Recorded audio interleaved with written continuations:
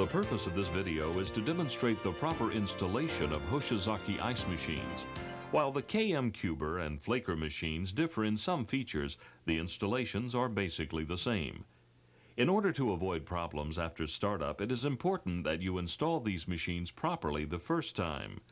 There are several things you should do before installing the ice maker. First, take a look at the installation site. Remember, these ice makers are not intended for outdoor use. For best results, the ice maker should not be located next to ovens, grills, or other high heat producing equipment.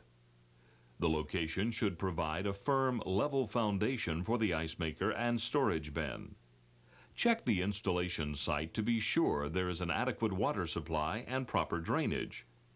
Be sure to allow for a 6-inch clearance at the rear, sides, and top of the machine's intended location to allow for proper air circulation and ease of maintenance and service. If you are installing an auger-type ice maker, it is necessary to allow adequate clearance above the unit to allow for auger removal during service. Next, inspect the exterior of the cartons for visible damage and unpack the storage bin. Make sure it is the correct bin for your application. Attach the 4 adjustable legs provided to the bottom of the storage bin and position it in the selected permanent position. Then, unpack the ice maker, being careful to save the registration cards located in the pouch on the carton. Also, remove all packing material and tape from inside of the machine and remove the package containing the installation manual and accessories. Always refer to this manual or your Hoshizaki technician's pocket guide and carefully follow the instructions for installing the ice maker. To prevent damage, remove the outer panels before installing the ice maker. Now, check to see that the refrigerant lines do not rub or touch other lines or surfaces. On air-cooled units, be sure that the fan blade turns freely. Check that the compressor is snug on all mounting pads. Finally, check the nameplate to make sure that your electrical service is the same as the voltage specified. The gasket provided with Hoshizaki bins provides an adequate seal between the two units. Place the ice maker on the top of the storage bin and secure it by using the 2 mounting brackets and 4 bolts provided. Level the ice maker storage bin in both the left to right and front to rear directions using the adjustable bin legs.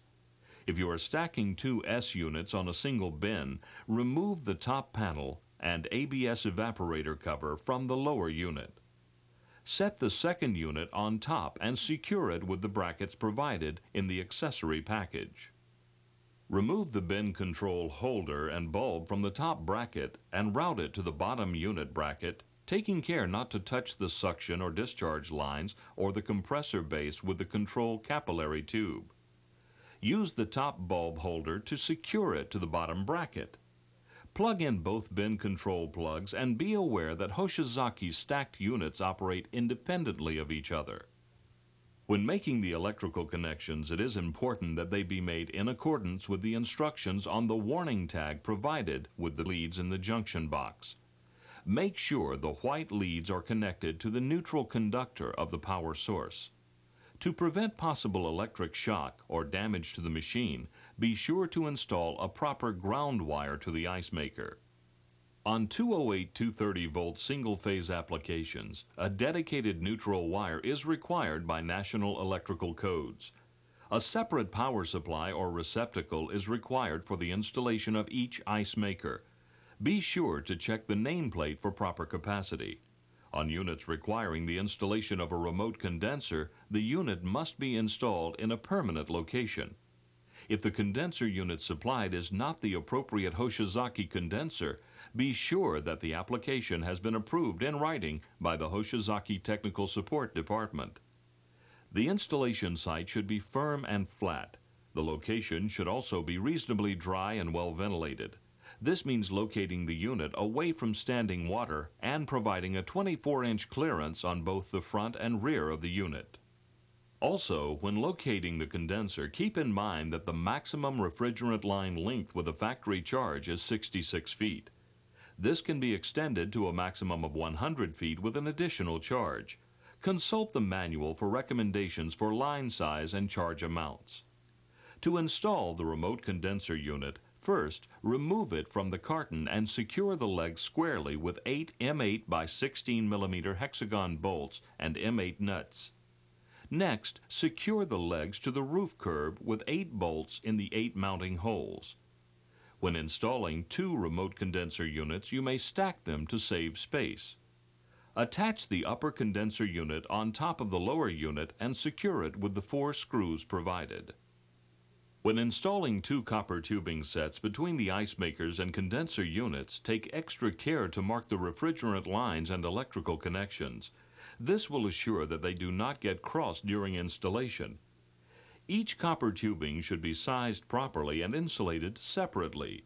Pre-charged tubing kits are available from Hoshizaki America in 20, 35, and 55-foot lengths. Line sets fabricated on the job should be evacuated through the charging ports on the Aeroquip couplings and charged with refrigerant vapor to a pressure of 15 to 30 psig. Pre-charged tubing kits do not need to be evacuated.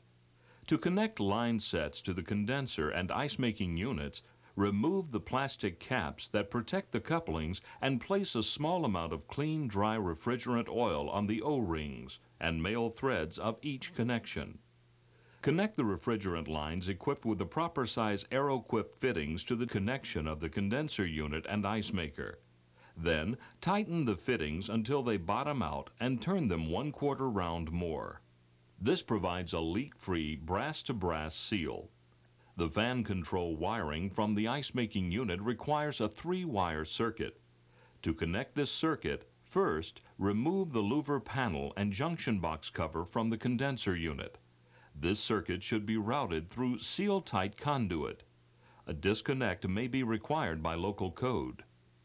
Connect the fan motor leads in the junction box of the remote condenser unit to the fan motor leads in the junction box of the ice maker. A proper ground wire is required to prevent possible electrical shock. The ice maker inlet water line must be sized correctly for proper operation.